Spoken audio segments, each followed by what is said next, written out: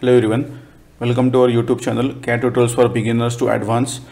In this lecture, we'll see some of the further sweep types in CATIA V5. So let us start with the shape design. So shape and then generative shape design here, and just click on OK. And now if you just click on the sweep option here, so the first profile type, which is the explicit one, so we have already covered this in our previous tutorial. So you can see we have already covered with reference surface, with two guide curves, and then with the pulling direction.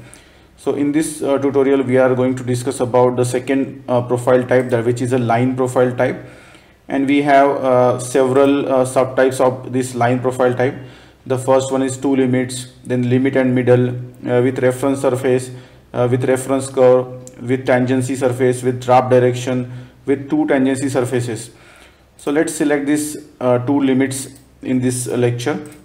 So we need to provide the guide curve 1 and guide curve 2 for this subtype.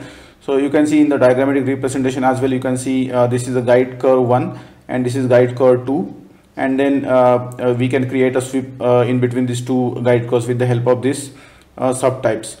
And we have some several options, that is length 1 and length 2, as well as relimiter 1, relimiter 2 in this command. So let's cancel this and we'll see the practical demonstration for this. Let's create the two guide curves. So I will use a position sketch and will sketch on the top plane. So adjust this axis. So now I can see my V is pointing towards Y plus direction, and then H is on the X plus direction. So now we can create one line. Just simply create a line here, and then exit the workbench. So please note, we should have this guide curves in two different sketches. We cannot create the two guide curves in a single sketch. Okay, so let's create one more. I will create one more on the top plane. And then again I will create a line and just draw this, and then exit the workbench. And now we have these two guide curves. So you can rename these sketches as well. So you can simply go to the properties tab, and then you can just change the name here. You can simply provide the name as a guide curve 1 or guide curve 2, like that. So I will make it simple. I will use the default ones. So now let's use this sweep command. So now we have this guide curves ready with us. So simply select guide curve 1 and then the guide curve 2, and then preview after it. You can see the sweep has been created in between these two guide curves, and you can see the additional sweep also has been created here. This is of 20 mm. So here we have some leverage here. We can provide the length 1 and length 2, so which will add the sweep on the either of the direction. So currently it is provided on this direction, and this direction it is 0. So we can provide it here as well. So you can see this is 60 mm extended. So again, if you expand this sweep here, you can see length 1 and length 2, and you can simply double click on it to change those lengths. So now I will make it to 60, and then similarly for length I will make it to 100.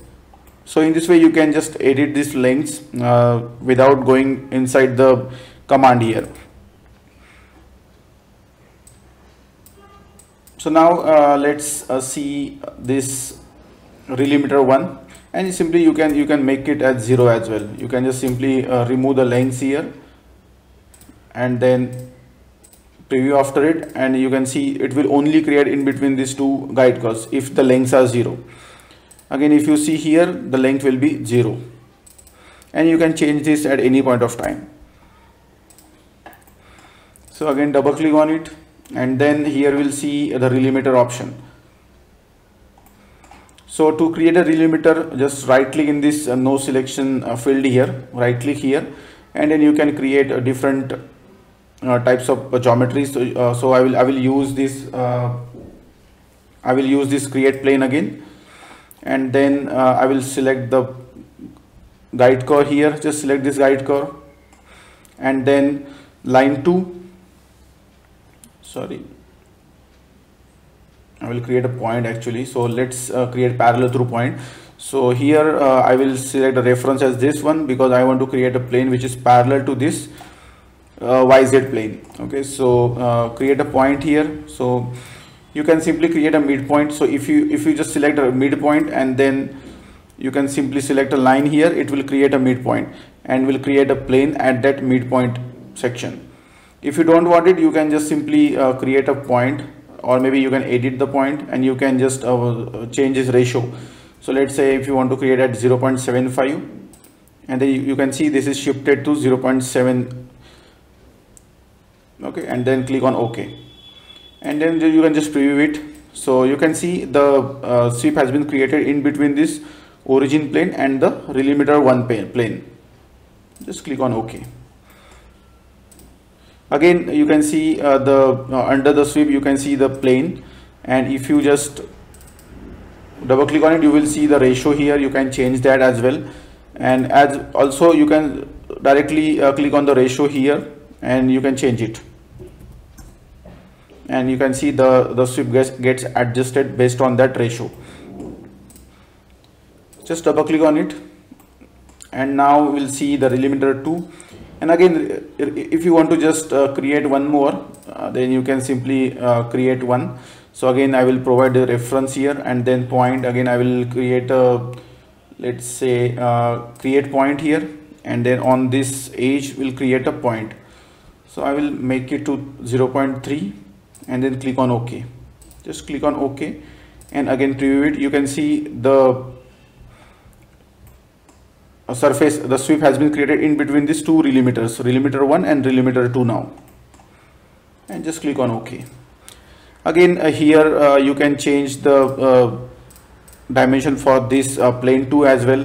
Let's say if you want to change it to 0.15, then it will change. Just double click on this tree, it will be enabled 0.1, and then you can see the sweep has been updated based on that ratio. Again, we'll see some more options here. So now here you can see, let me change this. So here there is one more option, that is second curve as a middle curve. So if you want to make this second curve as a middle curve, you can just check this option, and if you just click on the preview, you will see the guide curve is right in the middle now. So the distance from here, from this curve to this curve, and then from this curve to this edge is same, because the guide curve is come to the middle now with this option. Just click on OK, and you can see this second guide curve is in the middle. So we have one more option, one more command actually to use to make the guide curve in the middle. So if you see this one, this is the limit and the middle. So it will automatically change this whenever we when we change this second curve as a middle curve. Just click on it, it will turn into the limit and middle. So this is the option we have. So that's it for this video. I think we will create again check this limit and middle, the rest of the sweep types in the upcoming lectures. Just close this. So just keep in remember for this option to use, we need to have two guide curves, guide curve 1 and guide curve 2, which we have created here. And then keep in mind that this command is only be useful for the linear transformation and not for the curvature geometries. And then we can just simply extend the lengths here. We can have the lengths